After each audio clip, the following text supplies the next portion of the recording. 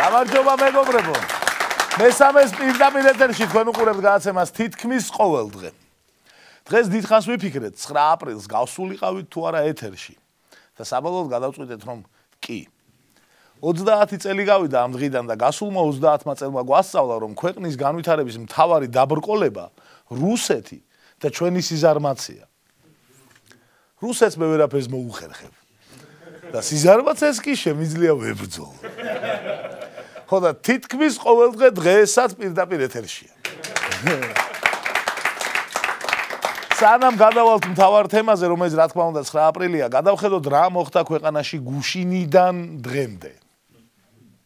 გუშინ თქვით რომ სალომე ზურაბიშვილი ყველაზე არაპოპულისტი პოლიტიკოსიაო. როგორც აღმოჩნდა შეცდომა მოგვივიდა.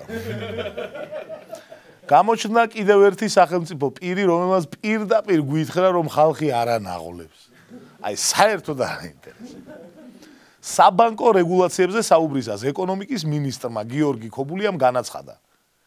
ჩვენ არ გვჭირდება ხალხი, რომელიც კრედიტს მიიღებს იმისთვის რომ მაცივარი ან ტელევიზორი იყიდოს და ამის გამო მერე შავ სიაში მოხვდეს. ო, რა კაია. შენ არ გინდა ბიზნეს უნდა. არჩევნები რომ მოდის, ვალები ვის უნდა გაუნულოს თუ არავინ იქნება გაშავებული. ანუ ქობულიას თქმით, გაჭირვებულ ხალხს არ სჭირდება ტექნიკა. არ მომინდომეს მაცივრები ამ ღატაკებმა.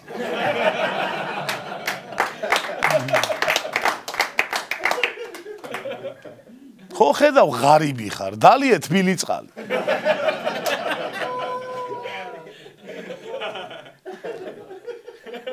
მსგავსი განცხადებებია.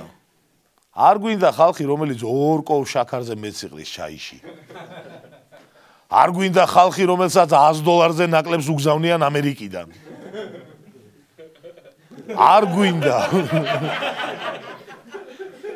არ გვინდა ხალხი, რომელიც ტაქსის ბრძოლებს ლარზე ევაჭრება. ხოლო იმ დროს, როდესაც გიორგი ქობულია ამბობდა ღარიბი ხალხი არ გვჭირდებაო, იმედი ნიუსზე ძალიან საინტერესო კვლევა დაიდო. კვლევა. ვარჯიში უფრო გაბედნიერებთ, ვიდრე ფული.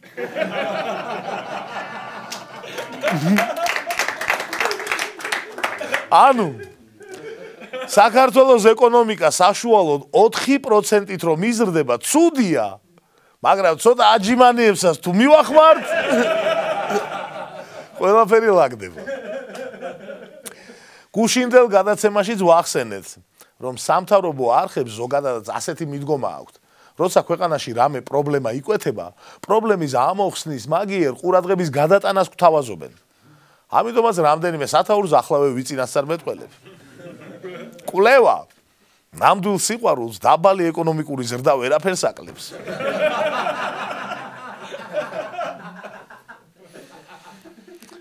თავარია იღბალი გქონდეს, თორემ მდიდრები ტიტანიკზეც იყვნენ. და ეს ბოლო ყველაზე უფრო მომწონს. 10%-იან ეკონომიკურ ზრდას 4%-იანი და ჯანმრთელობა გვერჩივებს. კიდევ ერთი პარლამენტარი, რომელიც პროცენტებს საერთოდ არ ემეგობრება. ზაქარია ქუთნაშვილია.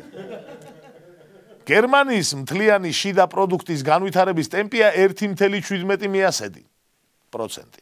ჩვენია 4,5%. დიდი ბრიტანეთის 2%-ს არ აღემატება. 1,2%-ია ამერიკის შეერთებული შტატების. ასე რომ ჩვენი 4,5% ორჯერ და სამჯერ მეტია. ეს ციტირება იყო. აი ამ ლოგიკით ცდილობს ზაქარია ჩვენს დარწმუნებას იმაში, რომ კარგად ვითარდებით. ამავე განცხადებაში ქუთნაშვილმა ასეთი თავსატეხით შემოგთავაზა. დღევანდელი განვითარების ტემპით საქართველო ორჯერ და სამჯერ უსწრებს საშუალო ევროპულ სახელმწიფოებს, თუმცა მათზე 10ჯერ და 20ჯერ ვართ ჩამორჩენილი.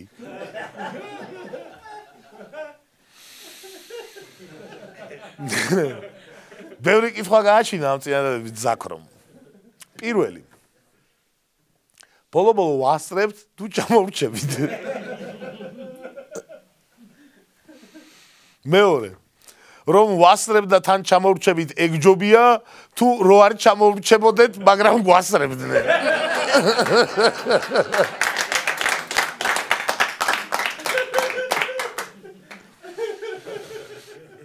მესამე 3%-იანი ზრდის პირობებში 20 წლის მერე რამდენი პროცენტით ჩამორჩენილები ვიქნებით იმ ქვეყნებზე ვისზე მეტი ზრდაც გვაქვს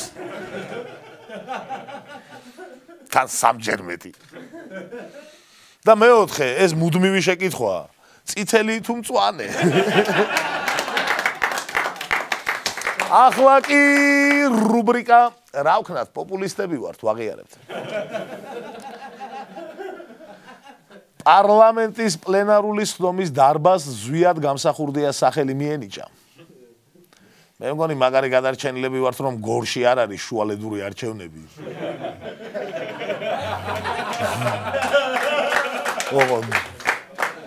განა გამსახურდიას და სტალინს ვადარებ ერთმანეთს დამიჯერეთ როცა საქმე არჩევნებს ეხება ოცნებისთვის დიდი მნიშვნელობა არ აქვს როგორ მოიგებს ხალხის აულაბრის საპრეზიდენტო რეზიდენციასაც გადაერქვა სახელი და სულ მალე ცერემონიების სასახლე დაერქმევა ანუ ყველაფერს რასაც სააკაშვილის ხელი შეხებია პრინციპულად არ ვეკარებით ქუთაისის პარლამენტის და აულაბრის პრეზიდენტის რეზიდენცია ბიუჯეტ ჯამში დაახლოებით $1 მილიარდამდე დაუჯდა და არ ვიყენებთ მხოლოდ იმიტომ რომ სააკაშვილთან ასოცირდება ეს ზმნაც ახალია თავის რაღაც აბსოლუტურად ახალ ამბავს აღწერს კიდევ კარგი ბიზნეს ვახტანგ გორგასალი არძულს თორე ძალიან ცოდო იქნებოდა თბილისი მარტო სახელმწიფო ცერემონიებისთვის ამხელა ქალაქი გუშინ ჩვენს გადაცემაში მოგიყევით სასულიერო პირების დაპირისპირებაზე რუსთავში დღეს ამ დაპირისპირების ვიდეოც დაიდო სადაც ჩანს როგორ აკაჩავებენ მამაოები ბერ გაბრიელს ხოლო შემდეგ გარეთ გაყავთ კამერისგან და ღმერთისგან მოტეხილში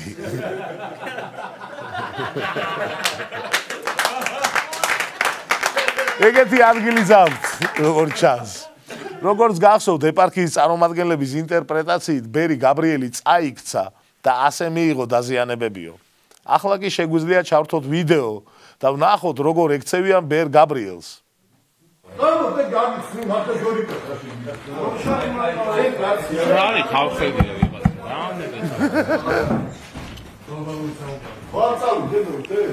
მესვე წავიდეს მე უფიქრე ხვეწებით გთხოვთ რა მესვე და ხო მესვე ხვალ მინდა და ხვალ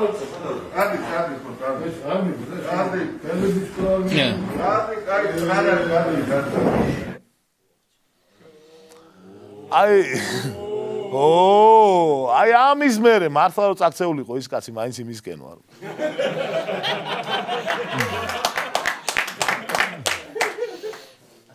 ძალიან შთამბეჭდავი ვიდეოა მე გამახსენა Game of Thrones-ის სცენები არის ხოლმე ღამის გუშაგი მარტო კაცები რომ მუჭებს რო აბრახუნებს იქ სემუელ ტარლი ეს იყო კრიმინალური ნიუსი იმ სფეროდან სადაც ერთმანეთს რომ სცემენ არაა ნორმალური ახლა კი კრიმინალური ნიუსი იმ სფეროდან სადაც ერთმანეთს რომ სცემენ ეგ ნორმალურია კარატეს ეროვნული ფედერაციის პრეზიდენტს თაღლითობის მუხლით ბრალი წარედგინა ბრალდების მიხედვით პრეზიდენტს კახა ბასილაიას თურქეთის ჩემპიონატზე 10 კარატისტი უნდა წაეყვანა კულტურისა და სპორტის სამინისტროსგან აიღო დაფინანსება მაგრამ წაიყვანა მხოლოდ 4 ну ახლა თაღლითობა თავისთავად ცუდი ფაქტია მაგრამ მე ის 4 კარატისტი უფრო მეწოდება 10 კაცის ნაცვლად რომ უნდა ეჩხუბათ და ისე რომ დაფიქრდე თაღლითი კარატისტი რა სახიფათო წოდებაა ყველა კომპონენტში შეუძლია რომ დაგჯაბნო ქართულ და ცხოვრება.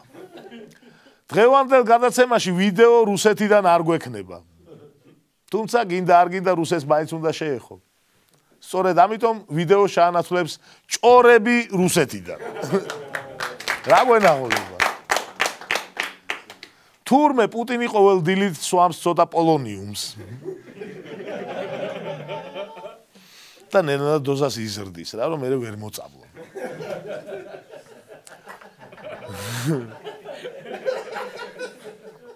ნენელა უფრო სახიფათო და სახიფათო მოსასმელი ხდება აქეთ. შემდეგი ჭორი ასეთია, პუტინი თურმე კასპელი არ ყოფილა. სინამდვილეში თურმე ქუთაისელია და ბურჯანაძე მაკპონჩი ევასე. პუტინს თურმე ატომური ბომბის გასაშვები ღილაკები ერევა. თორე ორჯერ ჩვენთვის ნასროლი ქონია. ერთხელ უკრაინისთვის და ერთხელ კიდე ყაზახეთისთვის. ყაზახეთს არაფერს აერჩის, ერთხელ დათვრა და გაიღადავა.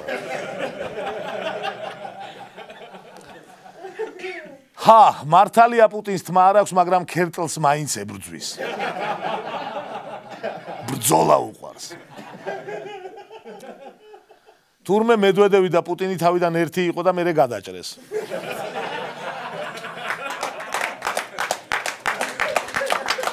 პუტინს თავისი გვამი უკვე უდევს მავზოლეუმში, მაგრამ ნახოლებისთვის ჯერ არ შეიძლება ნახო. პუტინმა თურმე ქართული იცის და რასაც ვაგინებთ, ყველაფერი ესმის და განიცდის. ეს ამბავი ხალხზე ორგვარად იმოქმედებს, ზოგს ახალისებს, ზოგს პირიქით.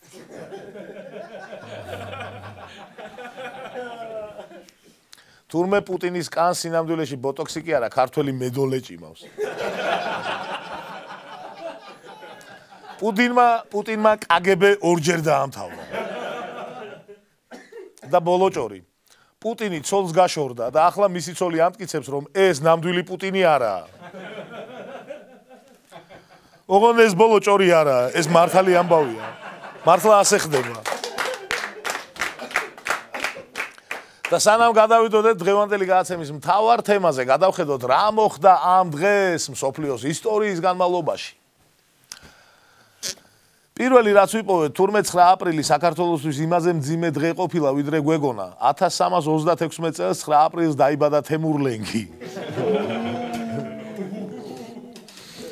და მერე 7ჯერ თუ 8ჯერ ილაშქრა საქართველოზე. ახლა კი სასიამოვნო ინფორმაცია ქართველი რუსეთუმეებისთვის. ვისაც 9 აპრილს გარეთ თავის გამოყოფის გრცხვენიათ. 1909 წლის 9 აპრილს დაიბადა ცნობილი რუსი კომპოზიტორი ივან ძერჟინსკი. არ ვიცი ეს ინფორმაცია რაში გამოგადგებათ. მაგრამ თქვენი უსინდისობის იმედი მაქვს. 1914 წელს გამოვიდა პირველი ფერადი ფილმი. ჩვენ კიდე ის ვიდეო იოსელიანი რო ამბობს დემოკრატია ლობიობა ხო არ გონიათო? თითქმის შავ-თეთრი გვაქვს. 1945 წელს დასრულდა ბრძოლა კენინგსბერგისთვის და საბჭოთა კავშირმა გერმანიას წაართვა კენინგსბერგი და ახლა არის კალინინგრადი. ეს დრამა არის მართლა თვითონ კალინინგრადისთვისაც. 1972 წელს საბჭოთა კავშირმა და ერაყმა გააფორმეს მეგობრობის ხელშეკრულება. ანუ თუ მოინდომებენ რუსები 9 აპრილს კარგი რაღაცების კეთება შეუძლია. მაგრამ არ უნდათ. ახლა კი დღევანდელი დღის მთავარი თემა. 9 აპრილის ტრაგედია თანამედროვე საქართველოს ისტორიაში ერთ-ერთი უმნიშვნელოვანესი მოვლენაა. ვიკიპედიაში 9 აპრილის შესახებ სტატიები შემდეგნაირადაა დასათაურებული. ინგლისურენოვანი ვიკიპედია, ბულგარული, ესპანური, ფინური, კორეული და ებრაული ამ მოვლენას მოიხსენიებს როგორც 9 აპრილის ტრაგედია. ესტონური, იტალიური, შვედური და პოლონური სტატიების ავტორები ამ ამბავს არქმევენ ხოცვა ჟლეტას თბილისში. ხოლო რუსულენოვან ვიკიპედიაში ეს დღე შემდეგნაირადაა დასათაურებული. თბილისური მოვლენები.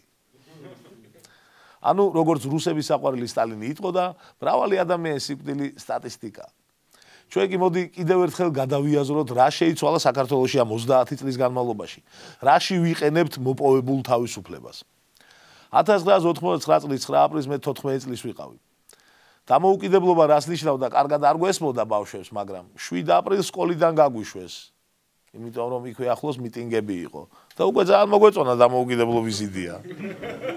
სკოლა გვიცდება რა.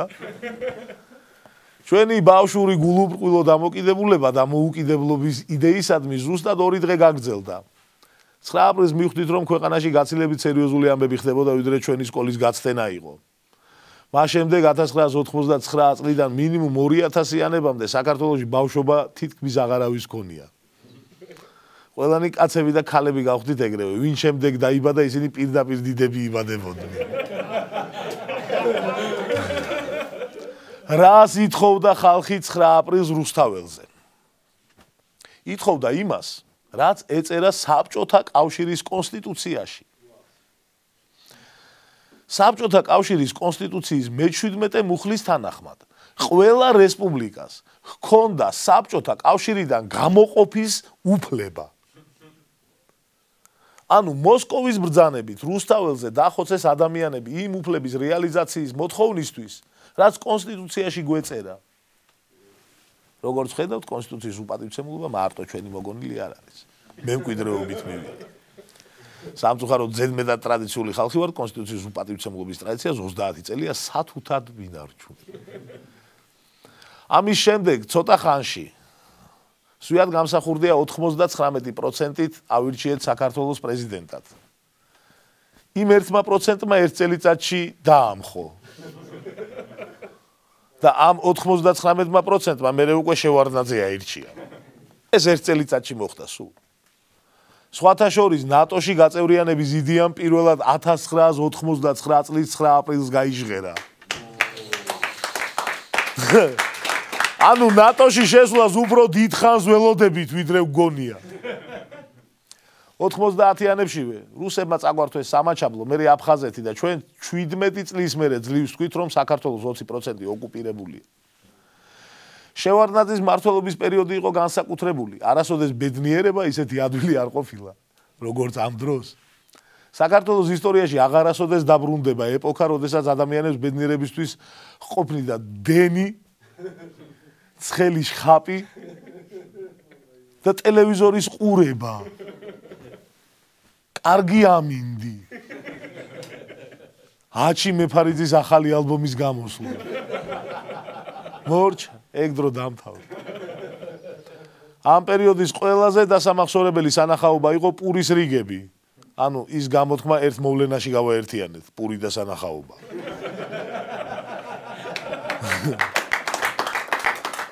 ეკონომიის მიზნით ალბათ. შემდეგ იყო ვარდების რევოლუცია. სააკაშვილის პერიოდში დავიჯერეთ, რომ შეგვიძლია ჩვეულებრივი ევროპული ქვეყანა ვიყოთ. და მან დაგვერხა.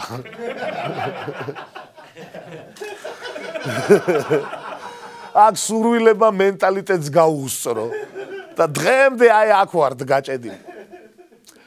ამ 30 წელიწადში ყველაზე კარგი რაც ვისწავლეთ არის ის, რომ ჩვენი თავისუფლება მთავრდება იქ, სადაც იწყება სხვისი. 90-იანებში გვეგონა რომ ჩვენი თავისუფლება მთავრდება იქ, სადაც უფრო მეტი ავტომატი აქვთ. მაგრამ ერთი რამ რაც ბოლომდე ვერ ვისწავლეთ, რუსეთის მიმართ დამოკიდებულებაა.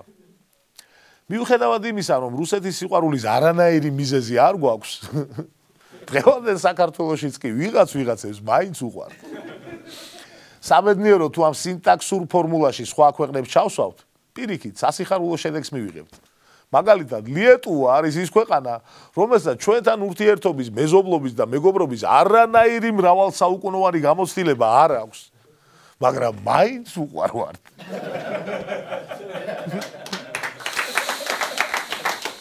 ნუ, კალათბურთის აზზე რო ვართ, მაგას გვიფასებენ ალბათ. და საბჭოთა კავშირსაც ერთად რომ ვანგრევდით 90-იანებში. ეგ ახსოვთ. სპეციალურად 9 აპრილისთვის თბილისში ლიეტუვის გუნდი ვილნიუსი ჩამოვიდა და მემორიალთან 2 სიმღერა შეასრულა. დღეს აღამოს გუნდი რუსთაველის თეატრშიც გამართავს კონცერტს. ჩვენ კი დაგემშვიდობებით ხვალამდე და დაგიტოვებთ ვილნიუსის ვიდეოს. მხოლოდ იმის შესახსენებლად, რომ რუსეთთან თლად ერთ-ერთზე დარჩენილებიც არ ვართ. მომავალ შეხვედრამდე. მადლობა რომ გიყურებთ.